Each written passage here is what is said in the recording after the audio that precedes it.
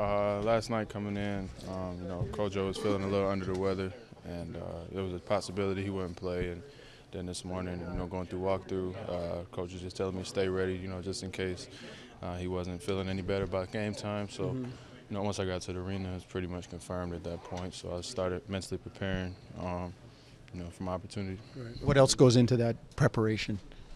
Just staying ready. Sometimes when you're not playing, it's easy to sit back and relax and just, not be into the game. But I try to do that anyway, so it's not much of an adjustment. But just being ready for your number call, a little extra stretching during the timeouts there, knowing when the rotation, when your times are going. So for this, you get to drive to Mississauga to practice tomorrow. Case was just telling us. What's it been like going back and forth like that for you? Yeah, Dave, I didn't know that, but sorry. No, it's been a grind for sure, going back and forth, a lot of basketball, but it's a part of the process, and just lucky you got guys like Norm who've already done it and paved the way, so you can pick his brain a little bit about how he got through it, and it's just at this point it's about the experience and the exposure. So.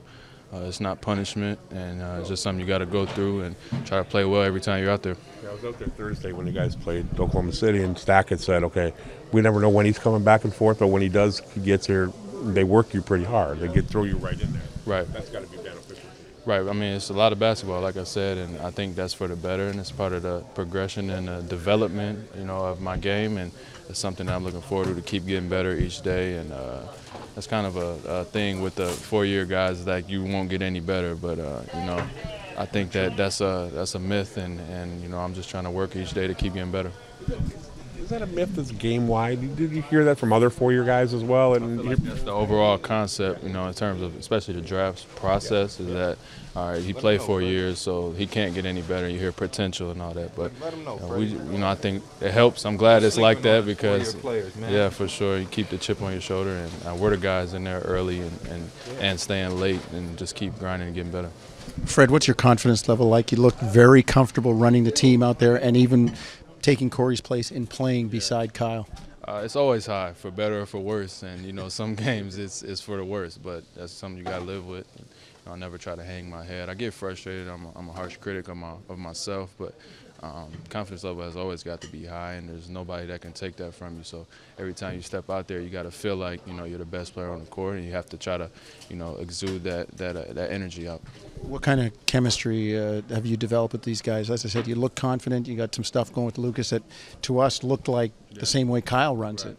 It's been the best part, and I think that's been the best part of the process, is having all these guys that can have your back, no matter what, and being able to play with some of the younger guys throughout the summer and learn some chemistry and the way guys move, and being able to watch Kyle lead and the plays that he makes, so that way when I get my chance, I can try to replicate that and do my own thing as well. So it's been great, and I think 1 through 15, and the whole coaching staff have been very supportive and embracing me.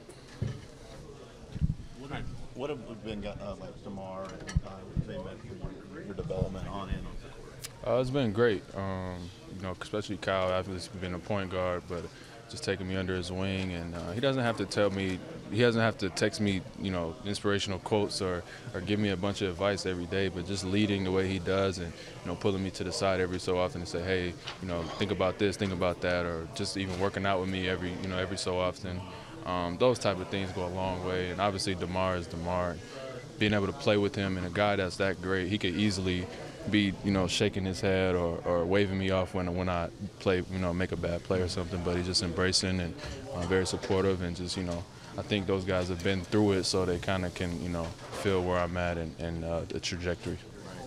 You're watching DeMar this season have the type of season he is. How fun has that been to watch?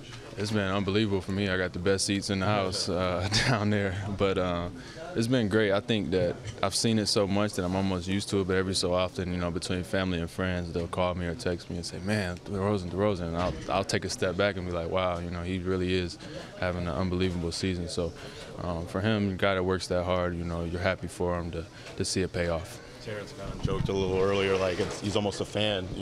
He's catching himself as a fan watching DeMar. Is that kind of how it's been? Most definitely. I think we all are, and as we should be.